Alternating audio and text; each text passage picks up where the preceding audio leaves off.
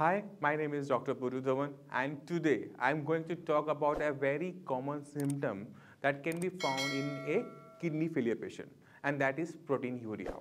So what is proteinuria? Proteinuria is defined as excessive excretion of protein in the urine. Globulin and albumin are the most common proteins that are excreted in urine. Although proteinuria is asymptomatic, but it can be lead to a serious kidney damage.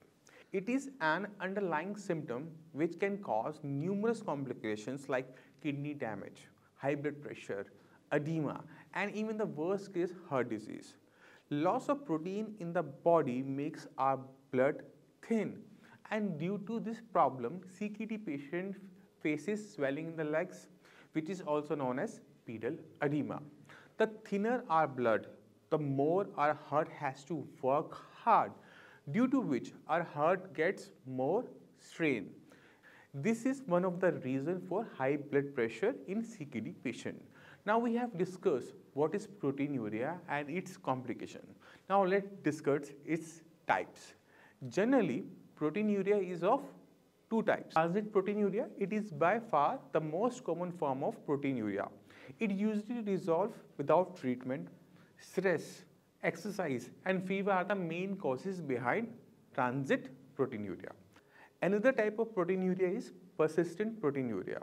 In contrast to transient proteinuria, persistent proteinuria occurs in people with underlying kidney disease or medical problems.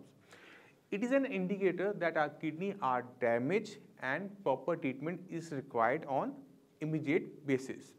Proteinuria is one of the major symptoms of kidney disease. So how do we know if a person is suffering from proteinuria? Some signs and symptoms of proteinuria are frothy urine and foamy urine and turbid urine. On maturation, if you see unusual amount of froth like a soapy foam formation, that means protein is present in urine. Now we know what are the signs and symptoms of proteinuria.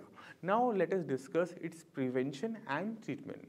But before moving towards the treatment for protein loss in kidney failure patient, it is very important for us to understand what goes wrong in the kidney failure patient.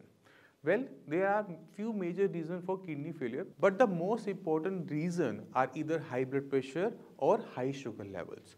Now let us talk about these reasons. When any person suffers from kidney failures because of high blood pressure or sugar level, the nephrons are not able to retain the protein inside the body. The question is, what happens in case of high blood pressure? When the blood pressure is high, the blood enters the kidney with very high force, and because of this pressure, it strikes to the wall of thin membrane of the nephrons.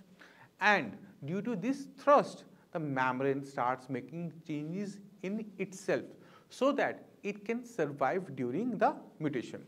And due to this change, the membrane becomes sclerosed and thick and loses its function to work effectively. And due to this, the level of creatinine in the body increases and leads to protein loss in urine.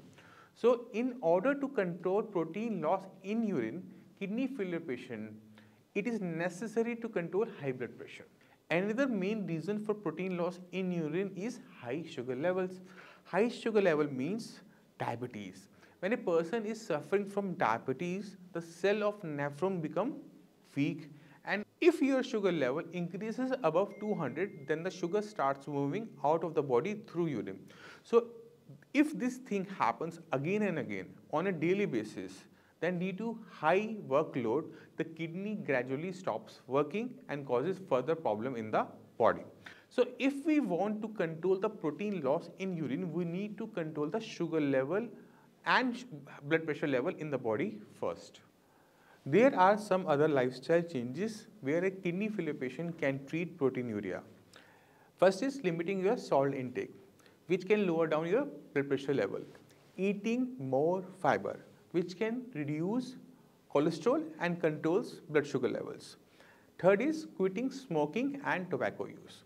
So in the last, I want to add one more simple line. If you want to stop protein loss in urine, you need to increase the kidney function by lowering down the blood pressure level and sugar levels in the body. Now I hope you have understood what are the reasons behind proteinuria, what are the type of proteinuria, and how we can cope this disease. If you have any kind of question, inquiry regarding kidney failure, GFR, creatinine, you can simply mail your reports on the email address given below. Till then, stay safe and see you in the next video.